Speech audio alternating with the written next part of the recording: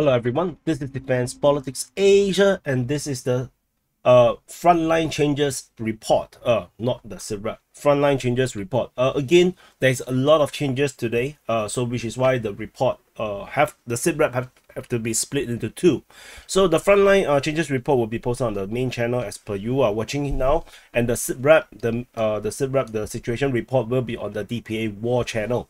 So the first one is actually at Krokhmalne. So this is the biggest news over the past 24 hours. Russian forces have captured the town of Krokmalne, and this has been confirmed by the Ukrainian source, Deep State UA. The Ukrainian side has confirmed this, and Ryba also have confirmed this. However, so both Ukrainian and Russian OSINT has open source intelligence has confirmed the capture of Krokmalne by the Russian forces. Except that this is still not announced by the Russian Defense Ministry just yet. So yesterday, after the retraction of such a major, huge amount of Russian claims, and then also adding of this gray zone from the Ukrainian mapping, suddenly half of it is already gone, with the Russians launching major assault at Tabaivka as well as Krokmalne. And according to the information, the Ukrainian forces basically ran away from Krokhmalne, as they probably cannot hold the defense. Because the forces that is defending in this area are the territorial defense. These are the lesser trained troops and probably worse armed, not as well armed as the usual assault groups that the Ukrainian forces have, the good fighting forces. So these forces withdrew, and you can see the territory that they lost is quite huge. Within a day or two, they lost around 2-3 kilometers in terms of the depth, and that is actually a lot given how stagnant this war is. So, and if the Ukrainians cannot create another line of defense, or they do not have another line of defense behind this, the next line of defense is going to be at Tabaivka and Pishane. This is going to be the next line of defense, and probably some tree lines around all this area, which is as forward position, but it's going to be very weak if they are not prepared for this. So this is quite bad. And so these are the frontline change around at Krokhmalne, and the other one is over at the Avdiivka front. So this is Avdiivka front. At the Avdiivka front, there's a geolocation of Ukrainian forces getting hit by Russian FPV drone in the northern part of the Krokmalne, at the northern part of Avdiivka. So with the Ukrainian forces geolocated here, this means that the Ukrainian forces have basically retaken this position some time ago. Is unknown when. So this is actually a Ukrainian capture. However, this is the only one in all the frontline changes of the past 24 hours. So this is just a consolation in view of the bigger things, because the Russian forces are having a lot of progress over these past 24 hours. The next one is over here on the northeastern or eastern part of Avdiivka front in the Kamyanka region. So the Russian forces have continued their attack over from Kamyanka, and they have basically crossed the valley and go up to the Dacha region east of this lake, Kaya, Pisochani Kaya. I probably started the name. So, and in this area here, I can actually, this area is very the geography is a bit interesting. So this is Avdiivka. So this is Avdiivka, in case you do not know. So you can see this is the lake. So this is the region that the front line has changed. If you go in, you can see how this is actually a valley region, and the Russian forces basically have went down this valley and went up and onto the high ground on the other side. So this is actually quite significant, because this usually should be a strong point that prevents Russian forces from attacking.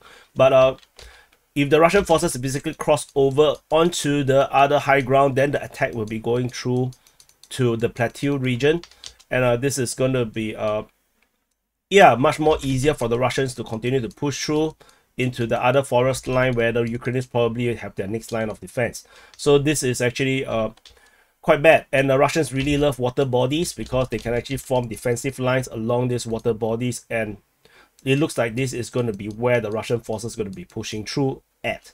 So going back to this mapping, so in case you do not know where we were just now. So this is the water body.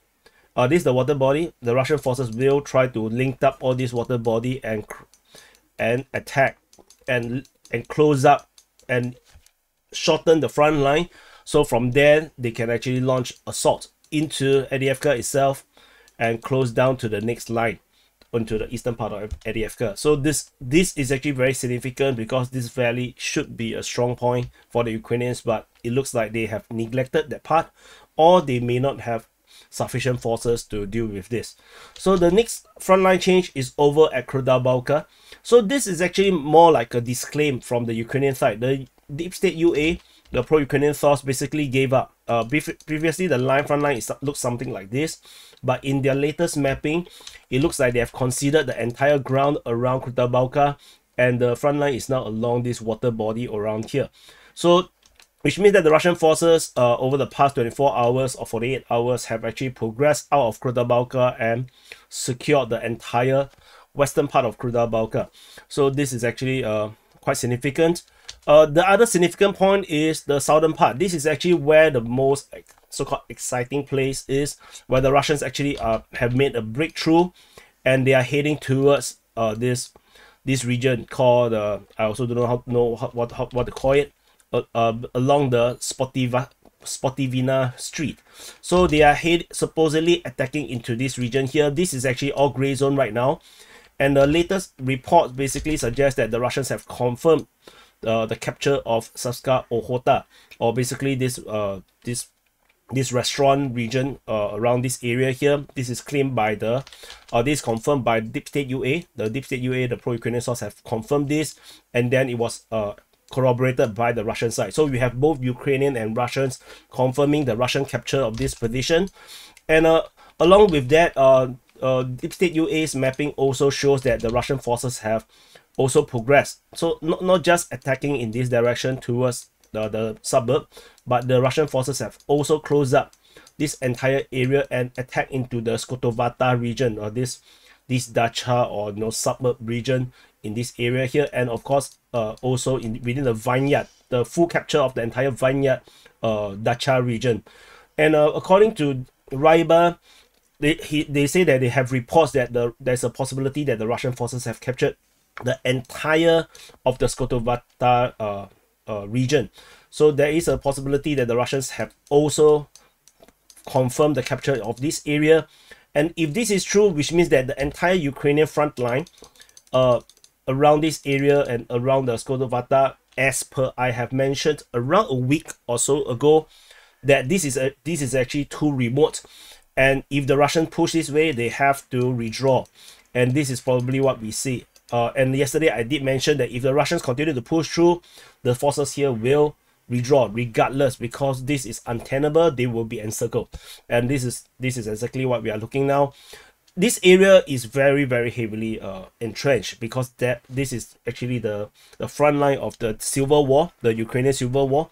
And if I zoom in, you're going to see some trench line within this forest region.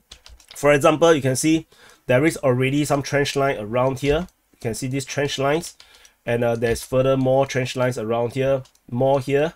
So this entire region is very, very heavily defended, which is why I'm kind of surprised with this Russian push so quickly into this area here, because there's a major entrenchment in this position, there's major entrenchment in this area here and this area. There's heavy entrenchment all over the place. So the Russian push in this area is actually very significant, because you lose all this entrenchment, and very soon you're going to run out of entrenchment to the rear. As you can see, there's not much entrenchment behind. This is basically where the final line of defense is going to be before fighting goes into close quarter combat, and it's going to be Bakhmut once again. So this is the situation over at the southern part of Avdiivka. And the other frontline change is over at Heorhiivka, over on the western part of Marinka. So the latest update suggests that the Russian forces have pushed in the northern part of Heorhiivka and managed to establish a new front line. The change in terms of the front line is not much. Is around, let me measure, I press around 2, around 100 over meters. 130 meters, but if you follow Ukrainian mapping, it's going to be like 300 meters to 400 meters. So depending on you following the Russian or the Ukrainian one, if you follow the Ukrainian one, the loss of territory is actually much bigger because the Russian claims are more advanced, whereas the Ukrainian claims was actually much more, you know, deeper towards Marinka. So this is currently happening, and the Russian forces is also definitely pushing in the south, and there is a geolocation of Ukrainian forces just off in, the front line that is established in our mapping right now.